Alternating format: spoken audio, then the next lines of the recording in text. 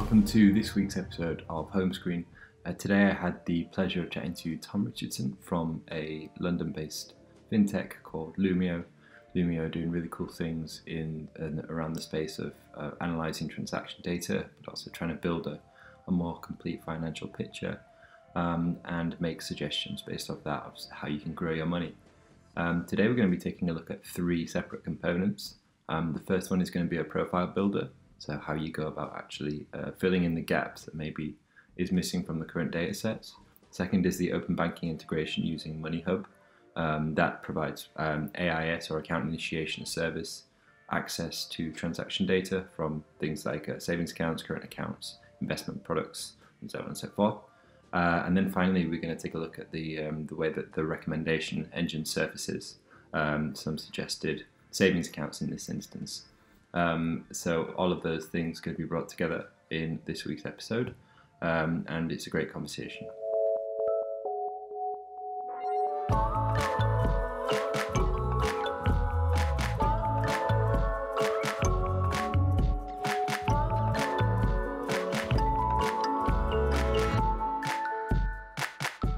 So how did you kind of get involved with Lumio, and what were you kind of doing in the run-up to this? You've just kind of alluded to the fact that you've kind of, like every single person I've spoken to, segued into product from some other part of the world. But how did that happen? Yeah, so going way back, when I left university, I actually was an investment manager for 7-8 years. So I've definitely got one foot in sort of financial services and sort of investment advice area. Yeah. But I sort of slowly realised over time it probably wasn't something I was very passionate about, and I was actually quite interested in like products in generally emerging at that time. So this is going back like 3 years now.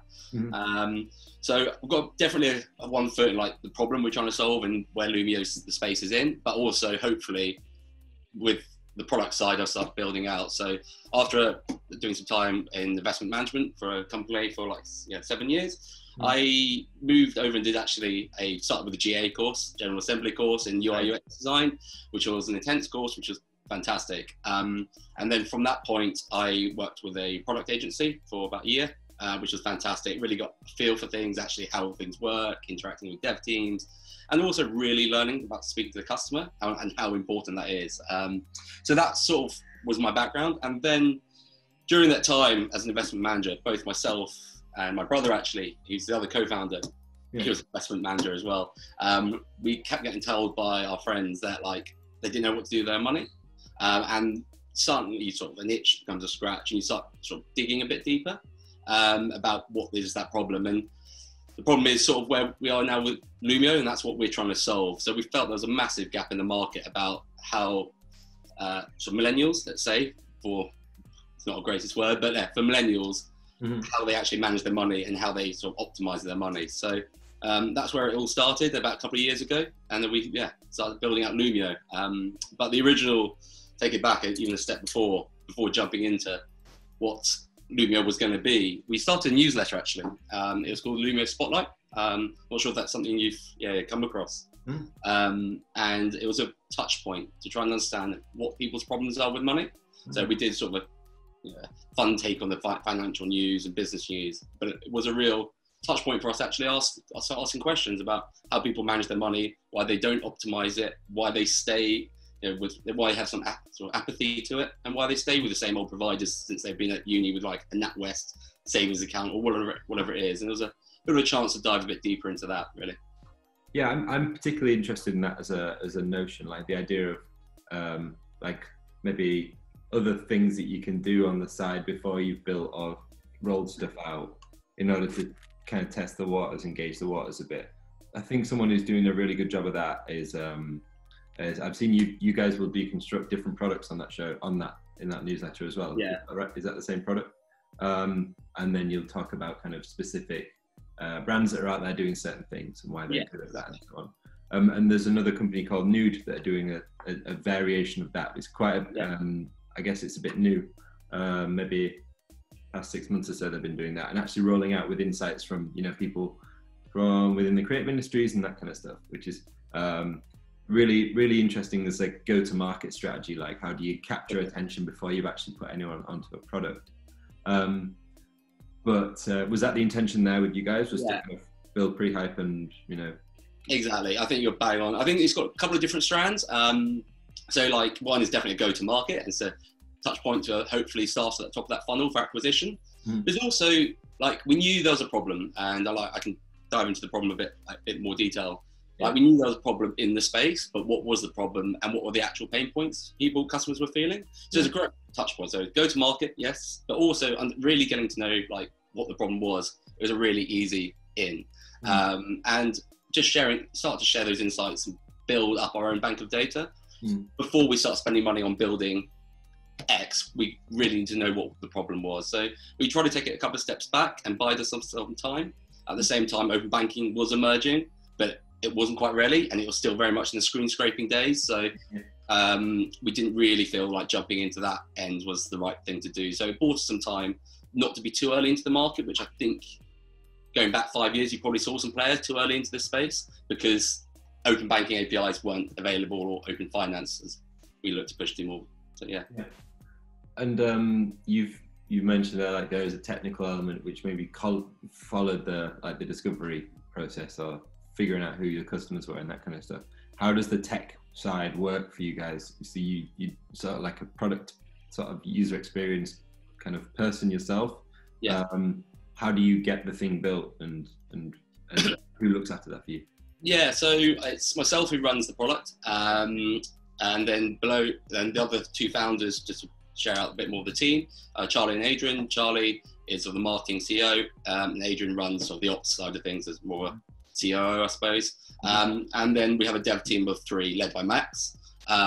So that's how the product's built out. And on top of that, we work with TSB, or our provider, Money Hub, for our APIs. So we part of an agent model really on that. Okay, cool. And so a little bit more digging into the problem space. What did you find out from this newsletter? Who are your customers, and kind of why was this the right time to solve that problem? Yeah, so as I mentioned, like my background was in sort of investment management, financial services, and then moving into product. But we really saw that there was an inaccessibility of financial advice and guidance for so many young people. So you saw, if you throw back to RDR and all the gaps that fell in that, and people fell between the gaps. Then you saw an emergence of more and more B2C fintech propositions, especially on the back of open banking, but you know, the likes of Nutmeg, Money Farm, whoever it may be, Free Trade, which are really, really great solutions. But what we felt, and the difference, and each product is nuanced and there is a different way and it's all faster and better, but we felt there was a gap after doing the research, which was no one's actually optimizing people's money from an independent standpoint and that best interest standpoint. So, and that's given the rise to what we call, you know, lazy money, where there are billions of pounds just sat in savings accounts which aren't doing anything, or an investment account which isn't returning the best. So what we really want to be is sort of the standard bearers for an independent marketplace in that way, where really finding the best solution for a customer at that point, in every point of their life going forward in their financial life. So those are lots of things came out of it from our research, you know, lack of education, et cetera, but it's the next step really about how do you get people optimizing that money from an independent standpoint. And that's where we really, it's one of my pillars, to be honest. Okay. And did you see anyone trying to attempt to do a similar thing in the market at the minute? Yeah, I think in our early days, I might be wrong and correct me, like the likes of Bud, definitely trying to build up a marketplace. And then they sort of moved away from a B2C proposition as a provider. Yeah. Which also makes you think, oh God, it must be very hard to build. And it is hard to build. But we think we started a bit more narrow and thin. But in terms of our wider and sort of space in the competitors, we try to differentiate mainly on that total independence and that sort of breadth of accounts that we're covering, you know, from investments, pensions, savings, currents, credit cards, and even loans coming online soon. So the likes of Yolt, Plum, and Oval Money definitely operate in our space, but we're really passionate about that independence and not pushing into our own funds, which is absolutely fine. That's the company's business model. But if we feel the best provider for a user is the whole breadth of the market, we can actually pinpoint those providers. So like Lumio as an independent app, we just find the best fintech or financial products for users to grow their money, you know, in the right place at the right time. So that's really our core element. And they do that by sort of connecting their accounts, we then do some analysis of their accounts and find ways to grow their money cleverly and quickly. Got you. And you mentioned just off the bat there that there's a kind of a technical team led by Max, and then there's the marketing component and also an operational side of it as well. How is that how you like to think about product? Is that sort of like you looking after the product solely, and then you look after this team of developers? And if so, did you kind of think about any particular methods of doing things when you were starting to build? Did you lean on anything? Yeah, so I took sort of most of my lessons from where I worked previously at 𝗣𝘂𝗺𝗃𝗻, London, a design agency. We do work fully agile, and we are, not just to throw words, but we are trying to be as cross-functional as possible. Like, we have twice weekly user feedback sessions with the whole team, like from dev to marketing to our SEO guy, like all in. So we really are pulling in that information all as one team. Like I mentioned, we're a pretty lean startup, so everyone is sort of hands in. But it was really, really important to us is to have that open and like product feedback loop for the whole team to make sure everyone knows where we're putting, and really important, more than anything, know what customers are telling us, what's missing, what they love, what they hate. It's all really matters. So as a team, we are super agile, because we can be at this point in time, which is one of the benefits of it. And a big part of kind of well, it seems to me there's two sides of your offering which are in the first hand. One is the ability to connect an account and to figure out kind of the position based on that series of account connections, and the other is a more personal kind of look or profile building exercise which you'll go through. So I'd like to, if possible, start with the profile element of that and then figure out what's going on there, and then after that move on to the connecting journey. Right, so on this particular example, there's a personal kind of approach here where we've got an ethical component, an appetite for digital, and then the kind of another option as to what we kind of method of communication we prefer, I guess. And that's a very thin kind of very limited number of questions that were just asked there, and you've presumably picked out a profile or a persona based on that. Is that an accurate representation? Yeah, it is. Like you're 100% correct.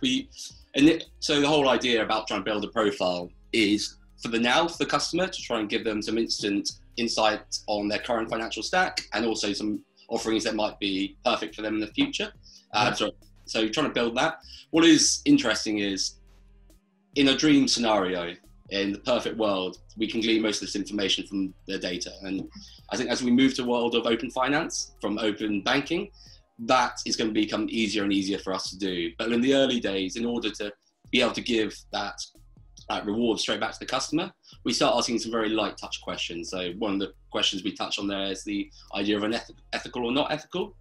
And this sort of plays the idea is that certainly millennials, price isn't always the most important driver or return. So for example, if someone wants to start investing or start saving for the first time or finding a savings account, a Triodos account might be really perfect for that user because they're an ethical bank. And I think even recently we've seen Tandem move into something quite recently with an announcement yesterday. So trying to build up a profile of the user is very quickly by asking some very light touch questions. In the future, it's something we're really, really excited about, as I'm sure millions of other people are.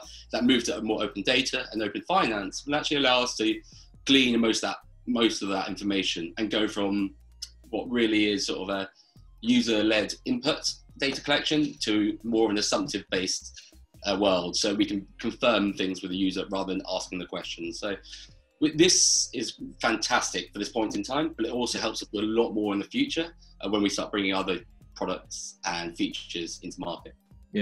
And I think that you can never I think you can't underestimate what you're kind of touching on there about like maybe the quality of data or the ability of an early stage company to supplement that information with other kind of sourced information from the user themselves. Like it's all well and good having a huge massive organization like Amazon or whatever, where you can literally run scripts on millions and billions of people. But the reality is that, you know, everyone needs to kind of build a bigger picture and a profile of their users.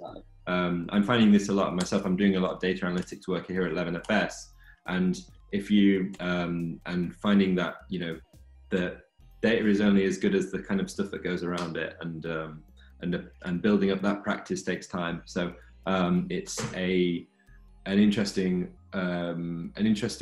problem to solve, and I think a good way in the short term of getting kind of, you know, adding layers to your personas and things like that. Yeah, I think you make a really good point there. It's like it's something we battle with. Like, should we ask these questions of the user, or do they think we should know this straight away from the data if they're willing to share the data? Yeah. It's something we played around with and tested and spoke to our user base for a long time about. Yeah. At the end, we can give more value back to them if we ask a question that took, you know, a couple of seconds to do that, and we can start building profiles and personalities. It helps now, like I said, but it will also help big time in the future as other features come online.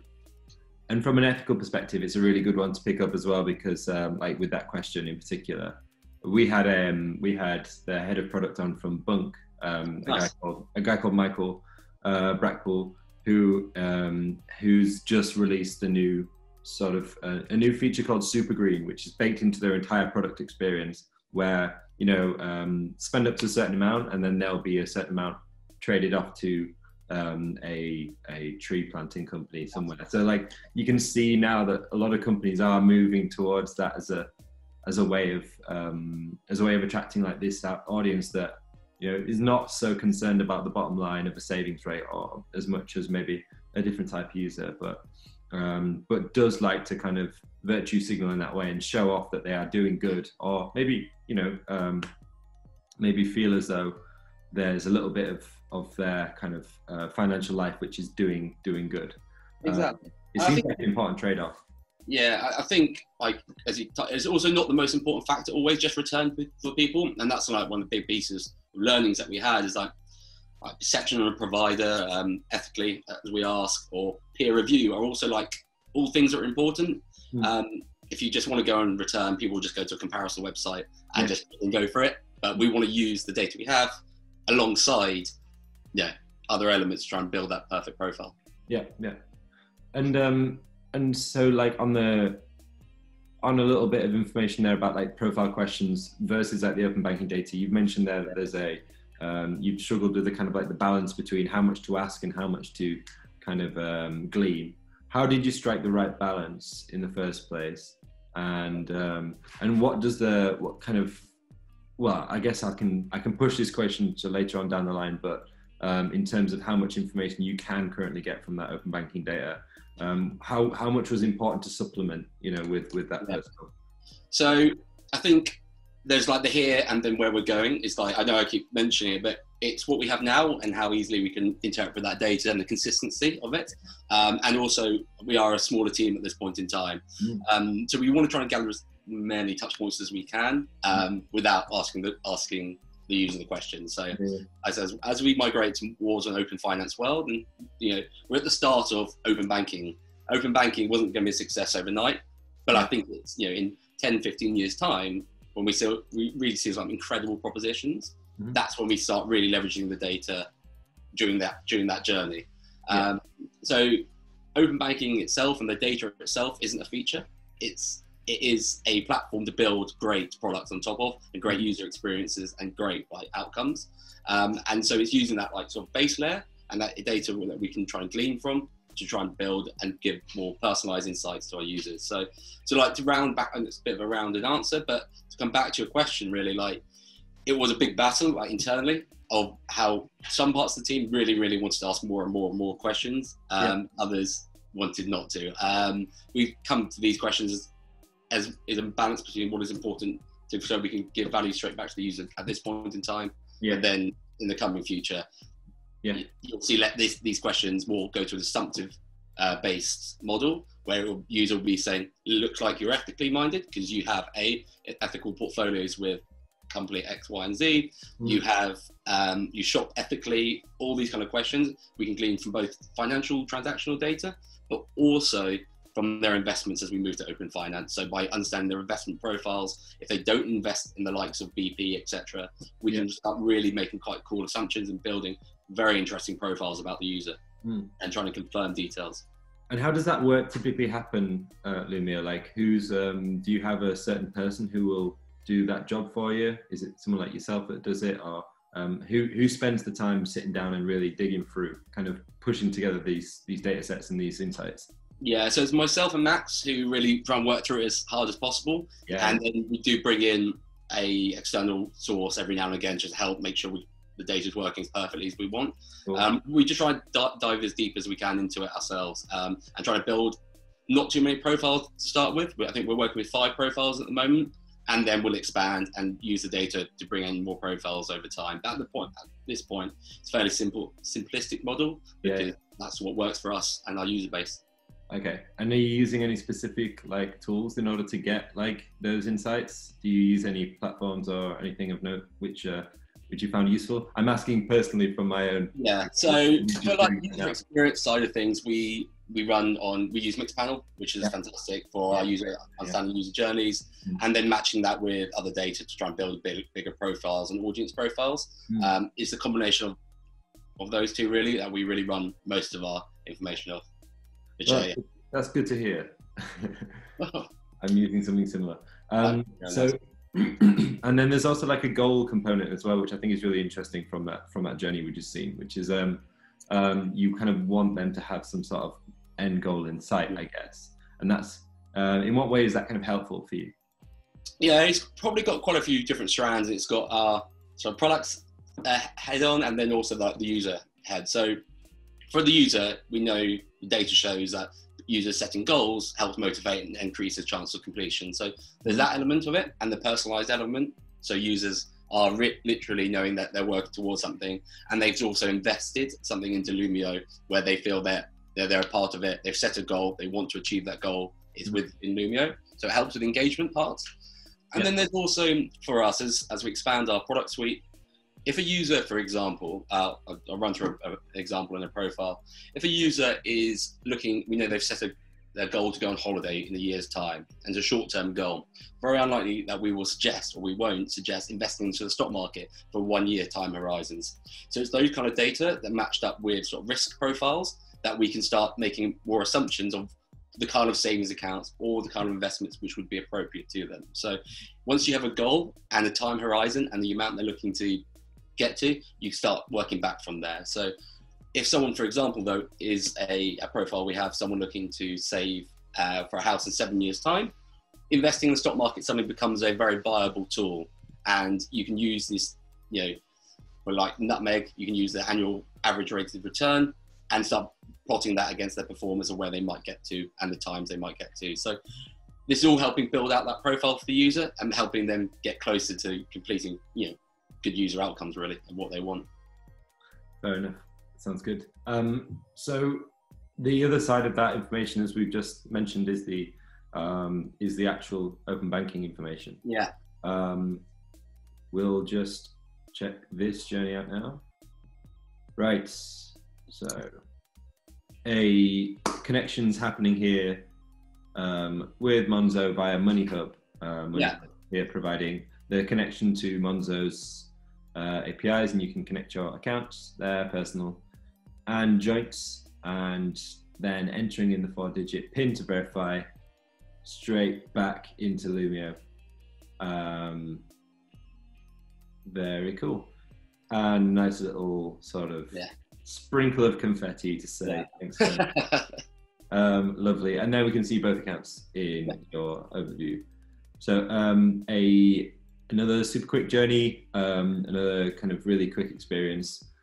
I guess very easy to do that via someone like MoneyHub, who, and we've talked endlessly with many people on here about, letting the really established smart companies help you scale in a way which is, we've seen, especially, I guess recently, companies like Galileo have an instant product which allows card issuance and things like that, but they're gearing themselves towards smaller to mid-level companies now rather than large companies. Yeah. Because there's an understanding that eventually you bring all that stuff in-house yourself. But for early stage companies, it's great to just be able to tap into those sources. Why MoneyHub for this particular instance of what you're trying to do there, compared to other established players like TrueLayer and OpenWorks and so on? Yeah, so obviously we looked at all of them at the time, and MoneyHub's have obviously been in the market for a long, long time. I think they predate open banking by like 5 years, and they actually had a B2C proposition. What we loved so much is actually at the time they had a B2C proposition that we could all test versus some others out there where we could check the connections, check the speed. It does come down to our implementation in our own execution of that. But we love that, plus the breadth of accounts they have. So because they still do a bit of screen scraping, and what's the research we found, going right back to the start, is the importance of having your full financial life. For us, just current accounts and savings isn't enough for our users, or credit cards, as now comes into open banking, but actually having that full suite. Now, we do realise a screen scraping or a direct access connection with for a pension provider isn't the world's most perfect user experience, and I think everyone knows that. But if it's a trade-off where a user can have their pension, their investment account, etc., all in one place, we felt it was something worth pursuing. And MoneyHub do so much work behind the scenes on normalising that data and the pension data, and they've been quite instrumental in that space with some of their bigger clients. Yeah. So knowing that gave us a lot of confidence to work with MoneyHub, and also their API quality and their uptime is pretty much second to none. So they're probably not seen as much as the likes of TrueLayer out there, where most new people in our space come online with, or whoever it might be, or Tink. But they've been, it's been an amazing service for us so far, and that's pretty much why. Yeah, and I guess the thing about the TrueLayer thing is probably that it's all kind of exclusively API based and less of the screen scrapey type stuff. But that doesn't necessarily mean that it's useful. In a lot of cases, it might not be as useful for you as what the trade-off might be. So I would imagine that MoneyHub are still offering like open banking APIs in that same way. Yeah. And so you're mainly gathering account initiation services information there. So like to be able to analyze transaction data. Is that correct? Or? Yeah. So how we use them, touch on a really good point. First of all was we are API first every time. If there's a connection, we'd always go API first. Yeah. However, if there is not the opportunity, we'll go down the sort of screen scraping route. We're using it for AIS services. We're an agent of MoneyHub, which gave us really quick to market access and lower cost. So we're straight into the market.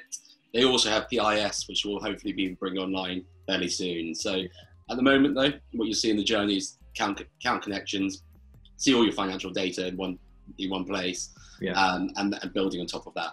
Really and I guess one of the interesting things about this is in the UK, maybe we do fetishize kind of those like open banking API connections and things like that, probably because it's because of the regulations and stuff like that. But the most valuable API provider in the world is Plaid, which is doing a lot of screen scraping. So there's not really I think it's maybe less of a dirty word than we in the UK give it credit for.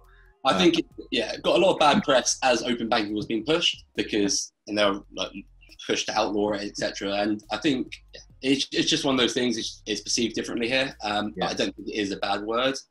What I would say is, alongside using MoneyHub, have been excellent. When there are something more niche or different use cases for investment products which aren't in their roadmap, we can connect and we'll go directly, as we're building out at the moment.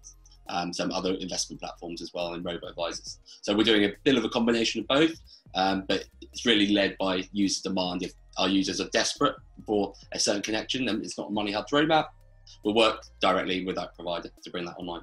Oh, interesting. Really exciting. Okay. And kind of do you envisage that changing, like with regards to like the PIS stuff? Is that something you think you would be in the market to use? And if so, how would you? Yeah, so I think PIS is really exciting. I think the way we look at it is, again, as open banking is an enabler, but AIS is a bit of a so what, and the data is like, all right, cool, what now? And it's that proactive, actually value-add suggestions or guidance or advice is the next step, and how you use and leverage that data. And I think PIS, as we've seen the numbers, I think I saw a stat a month or two ago, was like only 1% of all open banking API calls are actually for PIS. So big area to really develop in. And I think we've seen more and more examples of it coming online now. I actually think Plum do a fantastic job with their PIS offering. We're bringing it online really, really soon. We're quite excited about it, and our use cases are going to be more around not just the transfers or transferring from you to another account or friend to a friend on your pay book, but more around the sweeping roundups space is a really, really exciting use case. When you're an independent company, you can sit there and make financial suggestions on the best account across the whole market. If we can start sweeping payments and making suggestions that actually start moving money at the end of each month because you have X left over from your salary, I think those are really, really exciting use cases, rather than pushing it to a fund you're associated with, but actually anywhere in the market. Then we're going to see some really, really cool use cases, and I think that's what we're really, really excited towards the end of this year about. Yeah, it's a very compelling use case, that and a really nice use of like that roundup, sweep up sort of functionality. I think that's transfers are great, but actually enabling people to make that next step is what we're really, really passionate about. And we've seen in that particular journey you connected via Monzo, which is the I guess they've had their successes from an API perspective. How have you found connecting with others? Have there been any sort of downtime? And open banking APIs have been notoriously shoddy over the past few years, so people have been reporting mixed. Trends. I think so. Monzo's quite interesting actually, because they have switched their APIs over from email to Magic Link to a more open banking standard, and it's been seamless, and they are sort of the rock stars of it, if that makes sense, in the APIs, and it's always a great one to showcase because it's so consistent. I actually think Revolut have done a great job as well. Their customer experience really shines through on the connections. The tricky ones, to be honest, was that move from PSD2 that time back in March. We found that was really a hard time. But if you look at particular providers at the moment in the API world, it's probably American Express. Their API is proving a bit tricky, especially if the user is connected previously or you authenticated previously. You have to go back into the app and pull out their previous connection and confirm our connection, where we found a few bugs, and it's a bit of a painful learning, but those are, I think, working themselves out.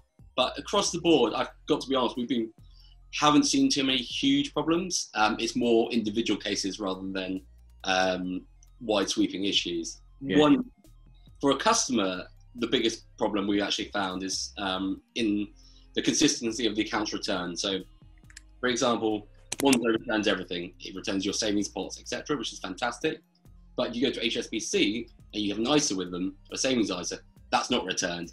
And what a customer struggles to understand, and it comes down to communication, is why a Monzo account sends them everything, but why, for example, HSBC only sends them their current account and not some of the savings accounts. I think that's a communication piece that we're really working hard to try and resolve. And is that because they're different parts of the business? Yeah, it is, and also choice. Some providers just have decided not to open them up because it wasn't part of the regulation. ISAs weren't a part of it, but they were an optional choice for open banking to people to bring on, and they just haven't done it. And I think it's that for the customer is our biggest inbound question is, I've connected X account, but it's not showing my savings account, or it's not showing my ISA, and it's that piece which we find a bit of a struggle at the moment. Got you.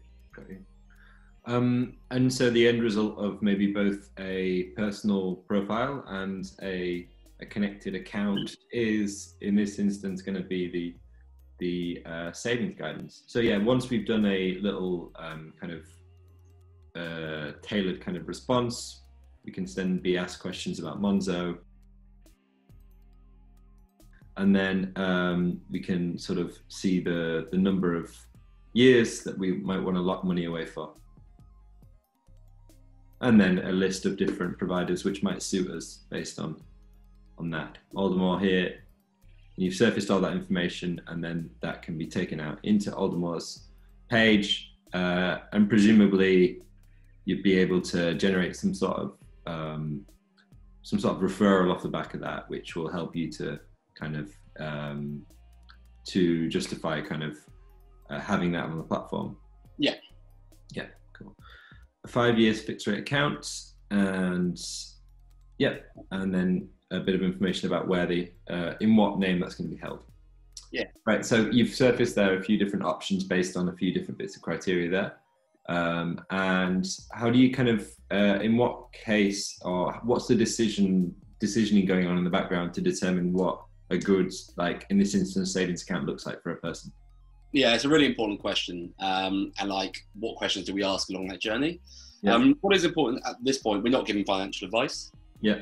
We are trying to give guidance. So we display a panel of choices at the end based on the balances they have in the account. We take data from the return they're getting in their savings account they have at the moment, and how that money could be working harder.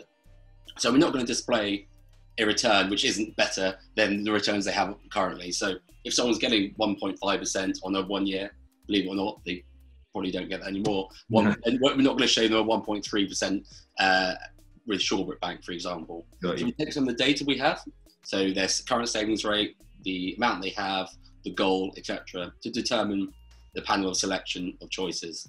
And then if they feel very ethically minded, we're going to show someone like Triados at the top of that list for them as well.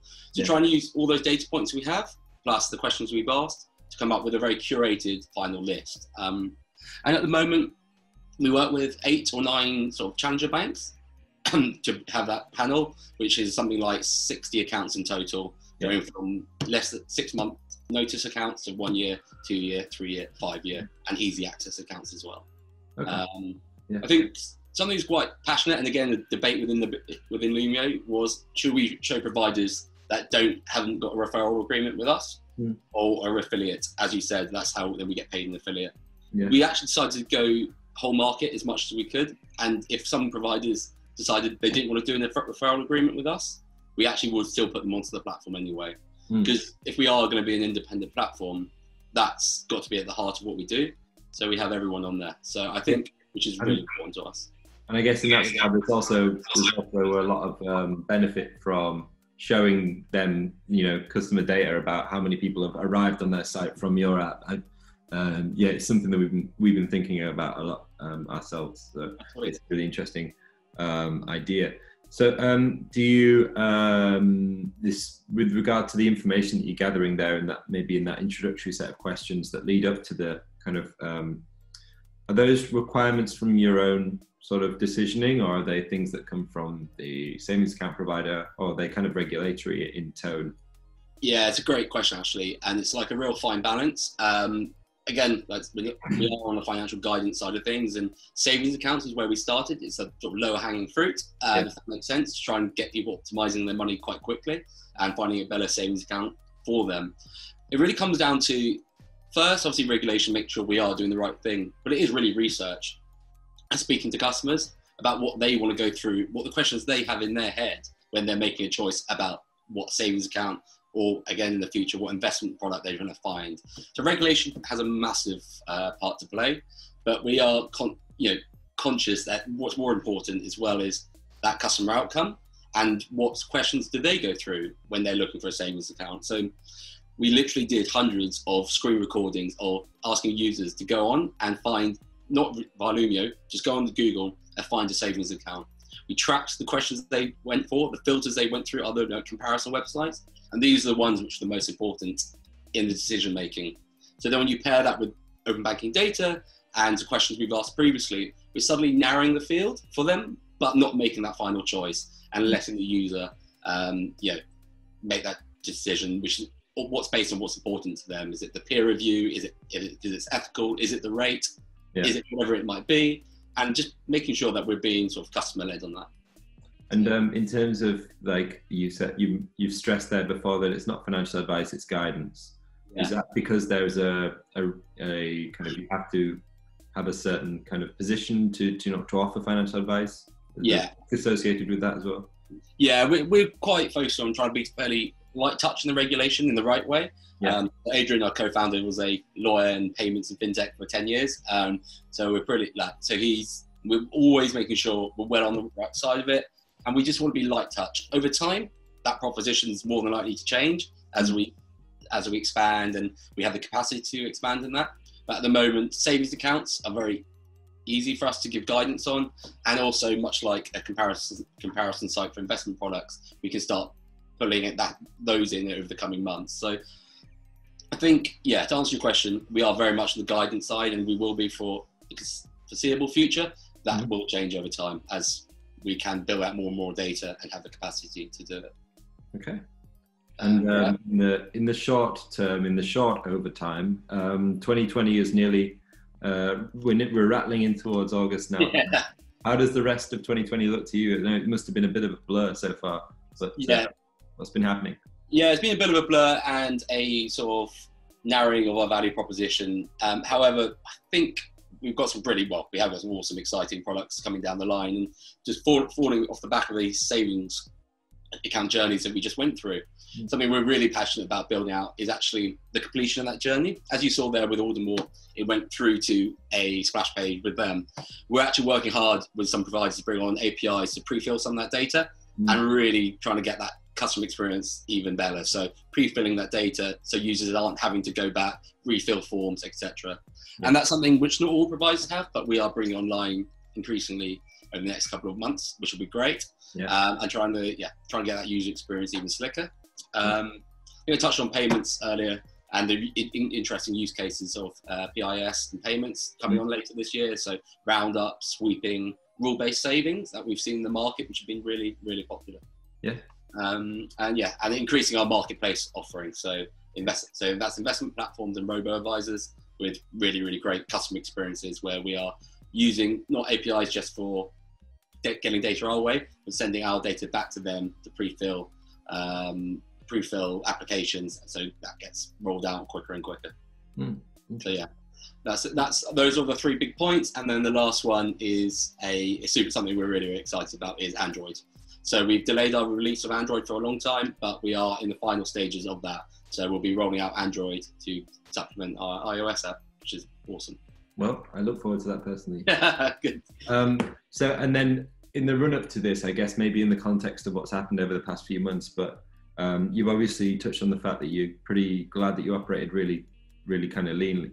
But kind of what would, if you were starting this project off again or kicking it off from build stage right now, or is there anything you think you'd do differently? It sounds like you've done it pretty well, to be fair, to start with. I mean, a couple of things it sounds sort of 3 things really. If I start with open banking and the connections around that, we were a bit assumptive about the smooth rollout of it and hoped and then built and had roadmaps built on that. So maybe being a bit more cautious on that and not being so reliant on open banking in the early stages was something. However, it's very hard not to get excited about the opportunities that you can build on top of it. The other one's the value of content. For us, we really want to be an independent source of content that gives that trust in the market that we are completely independent. And we've started building out our Your Money site in the last couple of months, where we do reviews of products versus, it might be Nutmeg versus Money Farm, it might be Free Trade versus Hargreaves Lansdown, and trying to build that piece out a bit earlier would have been fantastic. But at the moment, it's building and giving fantastic traction in the top of our funnel, and also really, I wish we'd done that a bit earlier in hindsight.